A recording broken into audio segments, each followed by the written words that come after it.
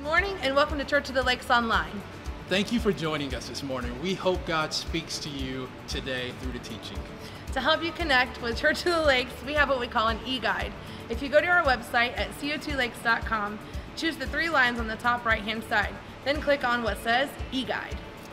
Thank you again for joining us this morning. Enjoy the teaching today, and God wants to say something to you.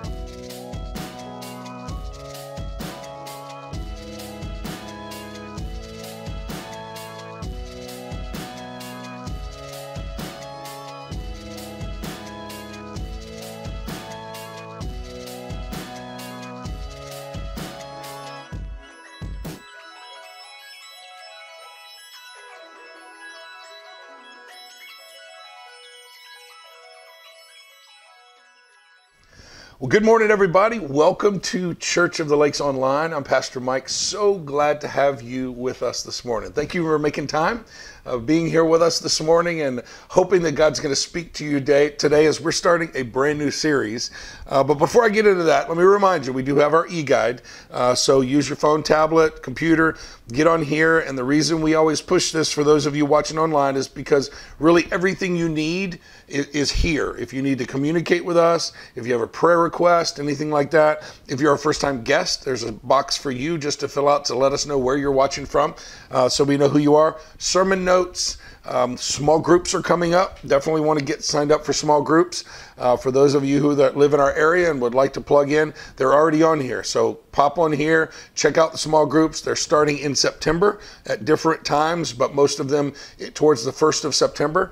So check those out and get plugged in with that. Very, very excited with that. I do want to say one of the things I like to do every once in a while is just to thank our regular givers, the people that give regularly to the church. You guys are so faithful in your giving, and it allows us to do so many cool things in the community that we are so, so grateful for. Two of those I just wanted to tell you about. The Leesburg Police Department is doing what is called National Night Out. And so it's a program where the police department just has a fun night with the community. Obviously, a good bit of the time, the PD's interaction with the community would probably not be defined as fun, right? For either side, to be quite honest. But so it's a way just to build community, build relationship. And we're so grateful that we are a major sponsor of National Night Out and all that. So thank you for your giving. That's one thing. And then I'm really excited. Both these announcements have to do with our local police department, but our martial arts program that happens at our teen center, that building is going to be borrowed by the police department to do some of their hands-on training. So cool that because of your giving, there's things like this that we get to do within our community to serve. So thank you for your giving. Really, really appreciate it. Well, like I said, brand new series we're starting. It's going to be an 8-week series. So we're gonna walk through this. There's a section of the Bible that is known as the Sermon on the Mount. Sermon on the Mount. So Jesus has this moment where he teaches, and he's teaching. Now within the Sermon on the Mount you can find in Matthew 5 through 7, chapters 5, 6, and 7. But in chapter 5, there is something that is specifically highlighted out of the Sermon on the Mount that has been called the Beatitudes. The Beatitudes. And what's really, really powerful about these Beatitudes is these are things that if we grasp them, then we grasp the kingdom of God. But they are so counterculture to what is normal in our lives that sometimes it messes with your brain, to think. And so sometimes, and you'll see as we read through these, some of them actually they sound counterintuitive. Like, how can this be if this is? And how can this be if this is? And you'll understand what I mean if you've never read them before as we read through them. Let me do that. Let me go ahead first and just open up. Let's read through these. Excuse me, Matthew 5, verse 1. Now, when Jesus saw the crowds, he went up on a mountainside and sat down. His disciples came to him and he began to teach them. So here's what he says, right? And here's each of the Beatitudes. The very first one, we're going to talk about this one today. Blessed are the poor in spirit, for theirs is the kingdom of heaven. You can see what I mean when I say it's kind of like poor but blessed. Like these, they sound counterculture, which is why we want to dive into each one of these week after week. So we'll talk about that this week, but in the coming weeks, these are the ones that we'll walk through.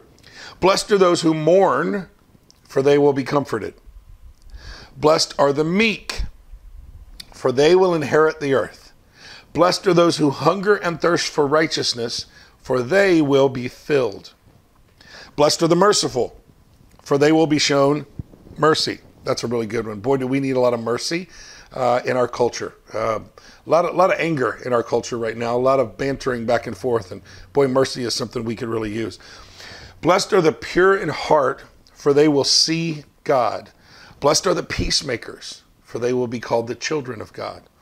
Blessed are those who are persecuted because of righteousness, for theirs is the kingdom of heaven. Blessed are you when people insult you, persecute you, and falsely say all kinds of evil against you because of me. Rejoice and be glad, because great is your reward in heaven, for in the same way they persecuted the prophets who were before you.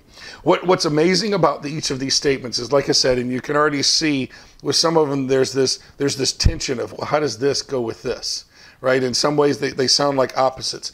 But one of the things for us to grasp as we dive into the study of each one of these, I think, is to understand that these statements reveal where joy comes from. So I want you to kind of hold on to that as a concept as we're walking through this. These statements reveal where real joy comes from. So let's start by breaking it down a little bit. Each one of them begins with a word. And the word makarios in the Greek is blessed. Blessed. Okay? So in the original language that this was written in, which is Greek, the word makarios. Now, it doesn't mean that you have a lot of stuff. You know, in our culture is very materialistic, and most of the time we are affected by our culture.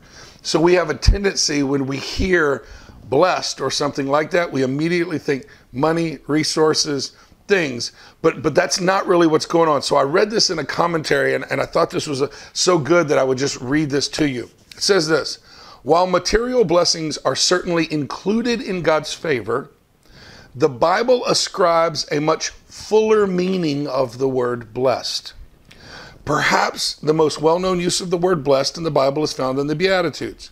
Jesus used the term blessed in the framework of the Beatitudes to describe the inner quality of a faithful servant of God.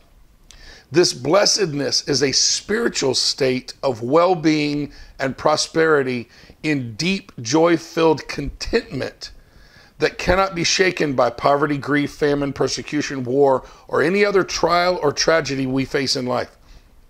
In human terms, the situation depicted in the Beatitudes are far from blessings, right? Blessed are the poor in spirit. That doesn't sound like a blessing, right? But because God is present with us through these difficult times, we are actually blessed by Him in them. So the true servant of God is blessed regardless of circumstances, because God has favored him or her with a fully satisfied soul. So I want us to grasp that that's what we're talking about here. The idea is we're talking about blessed as a fully satisfied soul, peace, contentment, a feeling of real, pure satisfaction, which most of us are chasing. Right? Most of us are craving this idea. And so he gives us the Beatitudes to say, well, here's things that if you will begin to work on in your own life and work with God on these things, then you can begin to find that peace, that contentment, that blessed, right? That feeling of fulfillment within your soul. The other thing I think these statements do is they show the potential of what can be ours. They show the potential of what can be ours. We oftentimes see in the church, at least in America, I think, in the United States, that people pray a prayer and go, okay, I'm good. I'm just going to survive life because I'm going to heaven one day. And I just want you to hear something, that that's not what God had in mind, right? We named our teen center the Thrive Center for a very specific reason. People have asked me, Pastor Mike, why Thrive? Why'd you come up with that? And it was because I was tired of seeing people just survive life, right? With a hope that they might get into heaven. That is not the gospel. That is not what God has said about us. He did not come that you would just survive. He came that you would have eternal life, but also that your marriage would be healed, that your heart would be restored, that pain would be healed, that to put purpose in your life, to use you as an ambassador to this world, and to give a joy beyond anything this world could ever offer you. So here is the first, possibly the most important of the 9 Beatitudes. Let me say it this way. I'll say it this strongly. There may be an argument for the fact that if you don't have this first beatitude, you can't have the others. So let's set the stage with that as we dive in. Let's read it again.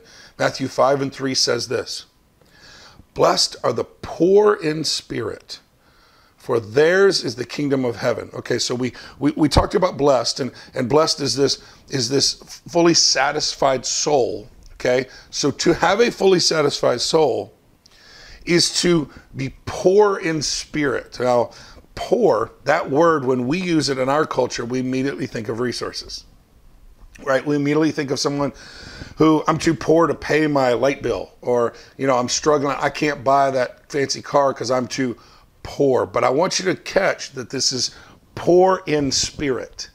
Okay, poor in spirit. So this is not about resources. This is not about what you have or don't have in your bank account. This is about what you have or don't have in your spirit, right? In other words, let me say it to you this way. It's someone who realizes their absolute need for God, okay? Their absolute need for God. Last week, I had a great question asked of me in our Life Steps classes after church. One guy said to me, he said, I notice in your notes, there's different versions of the Bible that you use. And I'm just trying to understand that. And I think he probably comes from a tradition or a background where one version is used, or appropriate in that. And so I want to explain that because I'm about to look at several different versions of this one verse. There are, the Bible's been translated, right, from either Hebrew or Greek. And in those translations, sometimes we have words that are really good in developing the meaning. But sometimes, because there's a cultural difference here to here, it's hard to poor means something now that it may mean something completely different within the context of that culture at that time. So often what I will do in study is I will do what's called an interlineal study, that you put up several different versions of the Bible, translations of the Bible, and you put them next to each other. And when you put them next to each other, what you can see is, the translation of this word is consistent all the way across these versions. And the translation of this word is consistent all the way. But then you get to this word, and they've got a different way of saying it, and they've got a different way of saying it there. Now, when you find that, that's where the original language, there's maybe some kind of a cultural struggle to give you the same feeling and concept that they were expressing in the original language. I hope that makes sense to you. So that's why there's original Now, we believe the Bible is infallible. We believe the power of God maintains his truth even through that, because some people will say, well, then you can't trust the Bible, and that's not true, because we do have the original language. So we can go to the original language for what it said. But I just want to show you real quick, as we're developing this poor in spirit concept, and we're understanding if I'm going to be blessed, and if I'm going to have the kingdom of heaven, that's what this says, right? Blessed are the poor in spirit, for theirs is the kingdom of heaven. Then what does that look like, poor in spirit? Well, Matthew 5:3 in the NLT. God blesses those who are poor and realize their need for him. For the kingdom of God, kingdom of heaven is theirs. All right? Matthew 5:3 in God's word version. Blessed are those who recognize they are spiritually helpless. The kingdom of heaven belongs to them. All right, in the NCV, those people who know they have great spiritual need are happy because the kingdom of heaven belongs to them. Now, there's a problem. What we can see that we're developing here is the poor in spirit is a concept of I need spiritually. I have an absolute need for God within my spirit. I am poor. And when it says poor, this word is not meaning I lack resources. This means I'm destitute. I have nothing, right? I've got zero. So we, within our spiritual man, have nothing that we bring to the table is the concept here. And when we realize that, then the kingdom of God is ours. Then we can be blessed. Why? Because we understand the desperate need. Now there's a problem. And the problem is that in the United States, we have so much physically, we have so many resources that we've got to grasp this concept. Lack of physical need. In other words, I've got all kinds of things to help deal with the physical, right? And I can sit in my lazy boy or on my place on the couch, and I can turn on my TV or my tablet or my phone. Oh my gosh, the Wi-Fi is out. I mean, we have a million things physically to distract us. The lack of physical need blinds us to spiritual need. If you have a lot, it's hard to recognize where you lack, because you can use the a lot to cover up where you lack. And that's what happens in many of us. Many of us here in the United States, this is a big, big problem. We live lives that 99.5% of the rest of the world would change places with us in a blink of an eye, right? In just a moment. And so it's a struggle for many people in the United States because we have so much that it's easy that our much can blind our spiritual need. Let me say it to you this way.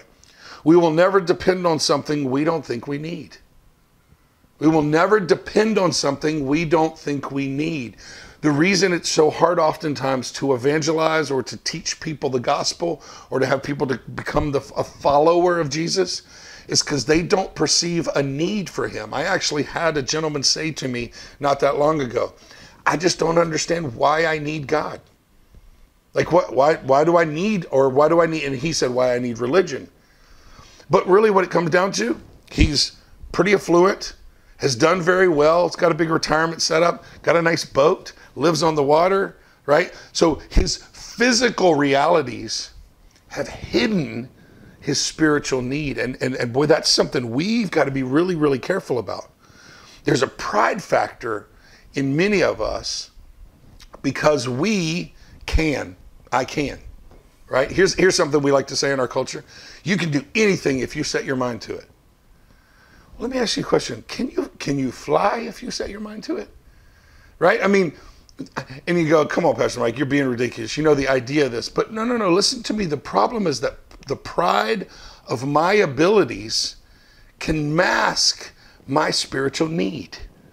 It blinds us to how poor we are in spirit, right? And so that's the conflict. Boy, I remember, for those of you who are old enough to remember, I remember September 11th. I remember on that day, I was at church. At the time, I was serving at South Point Baptist Fellowship under Pastor Ron. And I remember Pastor Ron and I came out to the sanctuary, grabbed a TV from the kids' ministry or something, turned it on and sat there just kind of in awe. Do you remember? Do you remember where you were? Do you remember? Our entire nation was taken to its knees. Why? Because we were exposed, right? I mean, it was like somebody had ripped the curtain back and our country was just standing there naked. You know, is kind of what it felt like. Need was exposed, right? There was this death, and people flooded into churches, right? Why? Because, now I see a need. Like all of a sudden the facade of us having it all under control, all of a sudden the facade was ripped away, right? People flooded into churches. Man, Republicans, Democrats locked arms, prayed together, unity. Let me ask you how long that lasted. Do you know, can I tell you something? Our spiritual need has not changed from this day to that day. Not at all. What has changed is whether or not we recognize the spiritual need. On that day, we had an event that happened that rocked everybody's world, and we saw need. Today, Republicans and Democrats are ripping each other's eyes out, right, in the process, because we're fighting over power and resources and all these things and all. And I just wonder, we still have these needs, but we're at each other's throats. Why? Because we have a lot that we quickly forget how poor in spirit we are. The need is masked. This beatitude says, those of you that maintain the powerful realization of just how much you need God, the kingdom of God belongs to you. went on a mission trip with a guy several years ago. And this guy when he came to church, he was hard. He was not a believer. I mean, he was a hard, and Mr. Tough guy, you know, big and bad. And he and I butted heads a little bit over the years, and he is a great, great friend now. But I challenged him to go on a mission trip down with us to Honduras. And he's like, no, I'm not going on a stupid mission trip. And I was like, what do you mean? He's like, they're like feed the children stuff and all that. Because I said, we're going to go down to some feeding stations where they feed kids. It's the only meal that they get in a day. And some of them only eat half their meal and take the other half back to their, you know, to their family, because they don't have any food unless they do that. And he's like, no, I'm not going to do that. He's like, I feel like that'd be stupid. And he's like, I've always made fun of people who do that kind of stuff. And I said, really? What are you talking about? And he said, don't you remember? Now here, I'm going to show some age. Don't you remember Sally Struthers used to get on TV? And those of you who are old enough to remember Miss Sally, she would get on TV and she would cry and cry and cry about the children and beg for you to give money. And he said, you know what? And remember, this is an unchurched guy, so a little grace and forgiveness here, right? But he would go, yeah, she would just cry and cry and cry, but she was a big old lady. And I thought, well, why don't you give them your food? I was like, dang, dude, that's pretty cold, right? So I'm walking through this process with this guy, and finally I talk him into going. So somebody pays for his trip. He goes with us down to this mission on this mission trip to Honduras. We pull up in the van, and man, there is nothing quite like when you pull up into those vans and here come the kids. And these kids, their hair discolored because of malnutrition, their belly's swollen because there's worms. Maybe they've got a pair of shorts on, but no shirt, and it's the only clothes that they have. But they come screaming with joy and all, what? To get a little piece of candy? To play ball? Can I say something to you that I think is a challenge for all of us? They're happier than we are. And the reason, I think, is because they're poor in spirit. They recognize their need. We have so much that it masks the recognition of our need, right? So we hand out stuff, we do all this stuff. Finally, I look around and my friend is nowhere to be found, right? I'm like, where did he go? And somebody said, oh, he walked down the road towards the river. So I walk down the road, he's down there and he's just crying like just like a baby, just crying. And I said, what? And he's like, I can't even put into words what I'm seeing right now. And later on, he told me the joy he saw in those kids shamed him. That's it. That's what we're talking about today, right? The poor in spirit, not that we lack. You can have a huge bank account. But when you recognize and you don't let the stuff of this world or the size of your bank account or the amount of resources that you have hide the fact that you are desperately in need of God, then yours is the kingdom of heaven. That's what it says. So I'll tell you the rest of the story just for the fun of it. You know, he kind of dogged on Sally Struthers, right, in that whole process. So since he went down there and cried and did the whole Sally thing, I gave him a new nickname. And to this day, it pops up on my phone. If he calls me to this day, it says Salito Gordo, which you could sort of translate loosely as Little Fat Sally. That's now his nickname. And I say that just because, and you know, just to be silly and not to be rude to Sally or anything, but hear my heart, like what was happening there was this recognition of what poor in spirit is. It's not about resources. We have to recognize how often things and stuff are killing our joy by hiding our need for Jesus. Let me say that one more time. We have to recognize how often things and stuff are killing our joy by hiding our need for Jesus. So here's my goal today. I want to remind you of your need for Jesus. I want us to go back to a place where we say, you know, for a minute, I'll pull all my resources aside and focus on what it means to be poor in spirit. Now, that doesn't mean I badmouth myself and it's all bad and, you know, sky is falling on. No. It's a recognition of who God is compared to what we have in our spirit. First one is this: without Jesus, I pay for my own sins. Without Jesus, I pay for my own sins. Man, not recognizing that we are spiritually bankrupt causes people to think that they have a role in salvation. All right, if I come to church, if I give, if I serve, if I say I'm sorry, let me give you a realization. Without Jesus, if you come to church and ask God to forgive your sins, those sins are not forgiven. And you may go, wait, what are you talking about? Well, because it is not asking for forgiveness that forgives sins. I think some people have this idea that God is like, looking at you and because you came and you were, I'm sorry, God, and you were sincere, and he goes, okay, I'll let you off the hook on this one. No, that's really not how this works, actually. Let me show you Romans 3:23. For all have sinned and fall short of the glory of God. So all of us are sinners, and all of us have this in our life. But it goes on in Romans 6:23, for the wages of sin is what? Death. In other words, sin has a bill to be paid. And if that bill is not paid, sin is not forgiven. Well, what is the payment? It's death, which is why we have to have Jesus. Without Jesus, there is no forgiveness of sins. Without the cross, there is no forgiveness of sins. But see, if we think that we can come to God and just ask for forgiveness on our own, then we're misunderstanding and we're not poor in spirit. We're not realizing I don't have anything to offer here. I'm dependent upon him. This is critical to understand because someone has to pay for our sins. Like that's the way this works. The payment is not I'm sorry or doing the right thing to appease God. Sin has a bill attached to it, and that bill is death. And so without Jesus, I pay for my own sins. Hell is the place that I choose to pay for my own sins. And there is nothing that we can bring to that because we are poor in spirit. Nothing that we can do to fix that, but Jesus can. Because with Jesus, I have the free gift of salvation and forgiveness and eternal life. Look at Ephesians 2:1-5.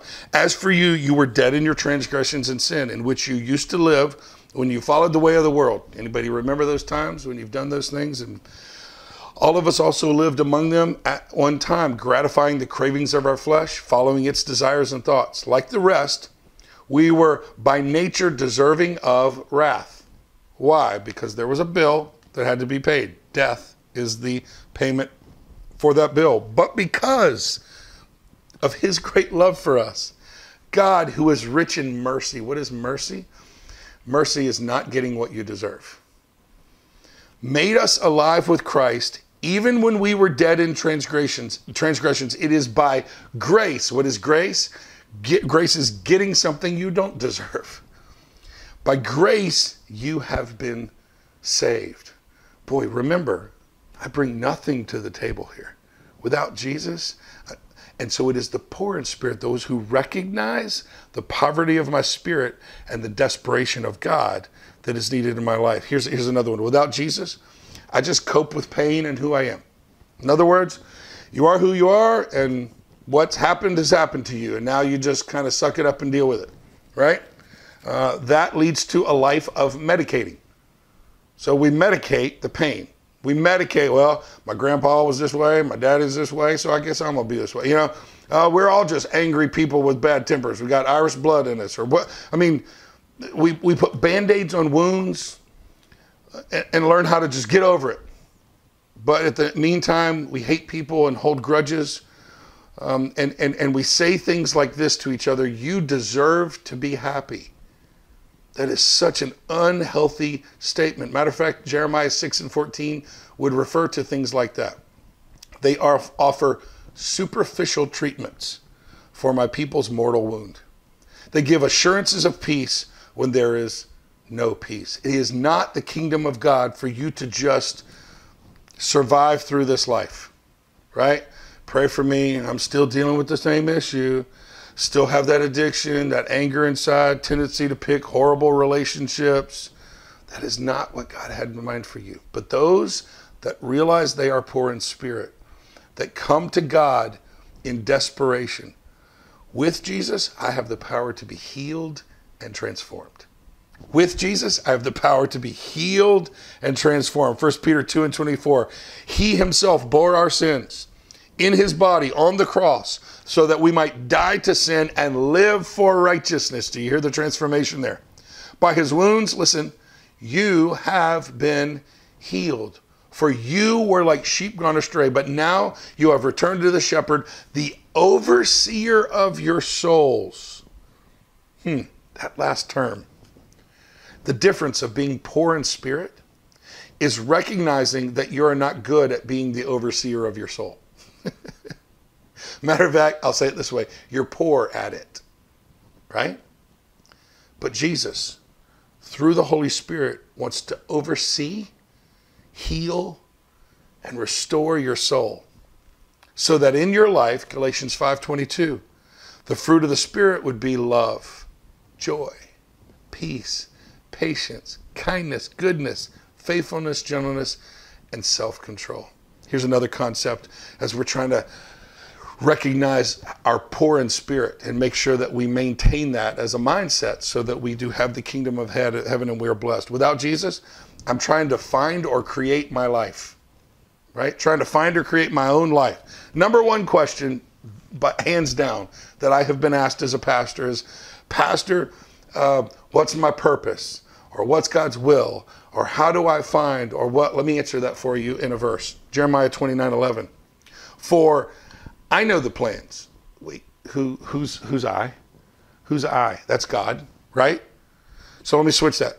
For God knows the plans that God has for you. Plans to prosper you, not to harm you, plans to give you a hope and a future. So let me say it to you this way. If you're looking for the plans, you will not find them. Why? Because he has the plans, right? That's why Matthew tells us, seek first the kingdom of God, and then all these things will be added to you, right? And what this world is trying to give you is a counterfeit. This world is trying to tell you that you're just an evolutionary byproduct, right?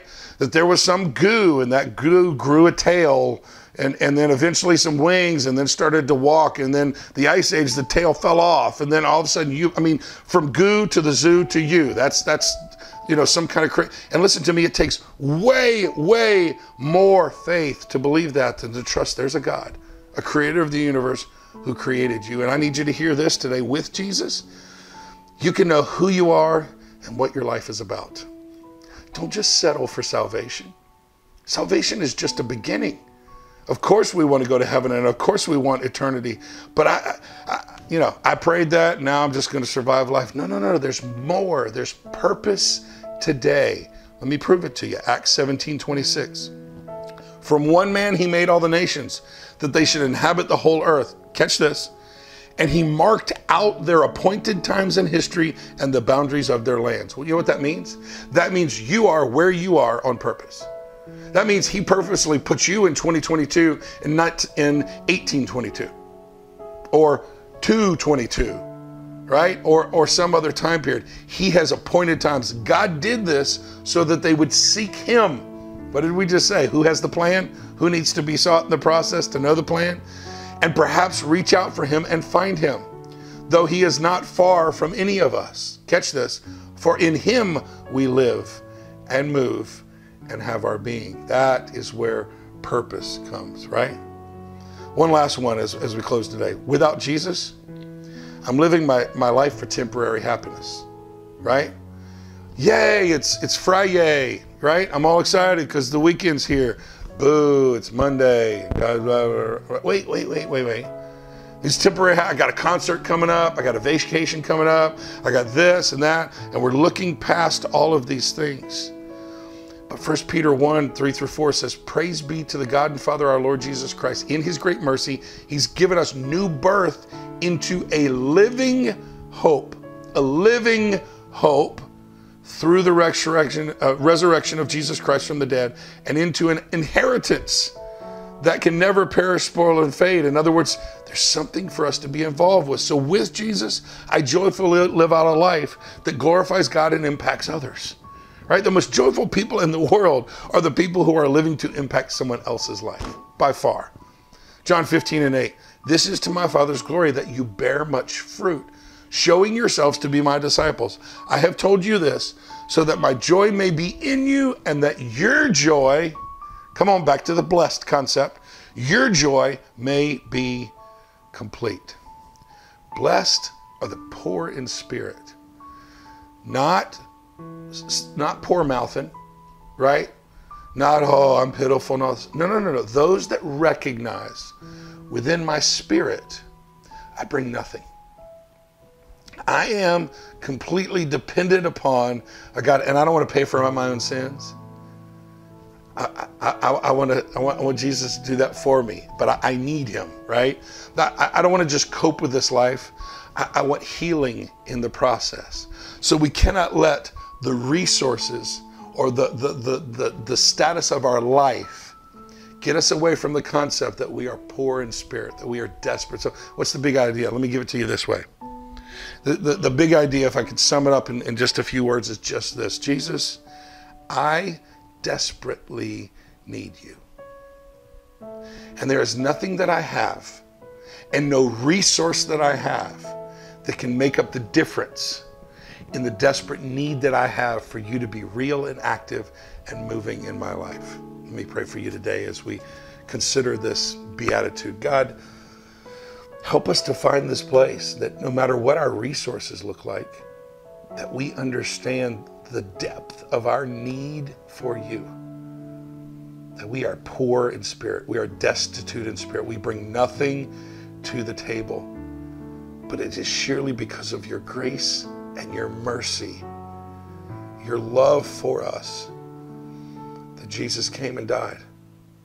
And you gave us, paid in full, the opportunity to receive that and to surrender our lives to him to receive that. And then for healing to come, for us to find freedom in our lives from our hurts and our habits and our hang-ups. But even more than that, that we could discover purpose in our lives and what you've had so we can make the difference that you've called us to make. So God, for anyone and everyone listening today, wherever they are in that process, Holy Spirit, I pray you give them courage to take a next step of some sort in this movement of understanding what it means to be poor in spirit so that we're blessed, so that we have the kingdom of God. We ask it and pray it in Jesus' name. Amen. Thank you so much for joining us today.